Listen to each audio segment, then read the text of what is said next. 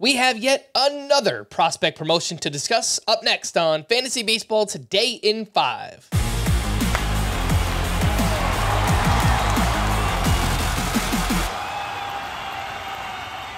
Welcome into FBT in 5 on Wednesday, June 21st. I am Frank Samfeld, joined by Scott White. And let's get into it. Gavin Williams will be called up by the Guardians on Wednesday to make his debut against the Oakland A's. Why is this happening? Tristan McKenzie shut down from throwing for, quote, several weeks due to a UCL sprain in his right elbow. Gavin Williams, a former first-round pick back in 2021. Great numbers in the minors this season, Scott. 47% rostered. Does he automatically catapult over names like Emmett Sheehan and A.J. Smith-Shawver? I would say yes. Closer with Emmett Sheehan, who of course, had an incredible minor league season before getting called up in his debut. He threw 6 no-hit innings against the Giants, so we're pretty high on him right now, I would say. But Gavin Williams is a higher caliber of prospect. His minor league track record is pretty much unimpeachable. He's been nothing but great since being drafted. And I would say, I would have said he was the best remaining pitching prospect in the minors once Eury Perez got called up. But since then, Grayson Rodriguez got sent down. So the point is, Gavin Williams is a really high-end pitching prospect. And if I did have one hesitation in terms of how he's going to perform right away, it's that he was walking a lot of guys at AAA. Started out great at AA, wasn't walking anybody in 3 starts.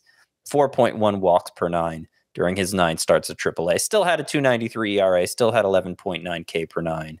Guy with a big fastball. He's had no trouble missing bats in the minors, and I think that's the most exciting thing about Gavin Williams.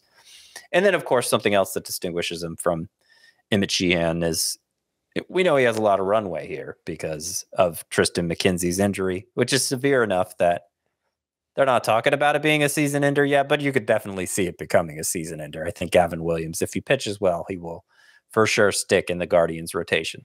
All right, let's stick with the pitchers and move over to the waiver wire. Reid Detmers, one of his best starts of the season, up against the Dodgers, 7 shutout innings with 8 strikeouts and 11 swinging strikes.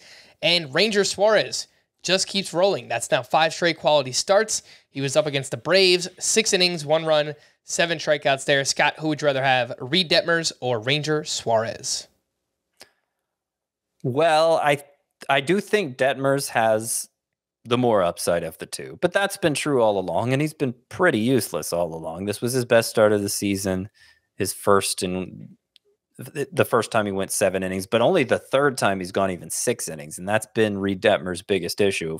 Though he's getting a ton of whiffs, has a 14% swinging strike rate, just so inefficient, too many walks, and not giving enough length to win games. He has only 1 win on the season, so he's just been useless in fantasy, Reid Detmers, even though the upside is plain to see. The stuff is good, all of that. So I'm going to say Ranger Suarez. He just seems like he has more fantasy utility, and obviously he's been on a nice run here for the Phillies. Last 5 starts, a 1.38 ERA, 1.04 WHIP, 8 K per 9. Obviously, he's not going to sustain those numbers, but he is giving you length. He has shown the ability to suppress runs in the past. He's a good ground ball pitcher, and he's made some changes to his arsenal, changing the location of his sinker and featuring a curveball more. That's helping him get a few whiffs as well. So I would prefer Ranger Suarez to Reid Detmers, even if the upside is kind of middling. All right, let's wrap up with one more pitcher. Eury Perez was fantastic on Tuesday. 6 shutout innings with 9 strikeouts and 19 swinging strikes up against the Blue Jays. He has a 1.54 ERA and a 1.0 WHIP.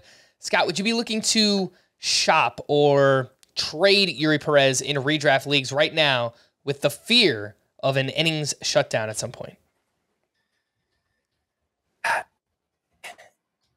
Yeah, I mean, it's not a bad idea. It's never a bad idea to shop a pitcher who you think is coming up on an issue of some kind, whether it's innings or whatever else. But I just don't know how successful you're going to be in this case, because Eury Perez, you mentioned how good the ERA, the WHIP, the whiff rate on basically all of his pitches. It's amazing. You could definitely see the talent here from Eury Perez, but this was only his second start going 6 innings.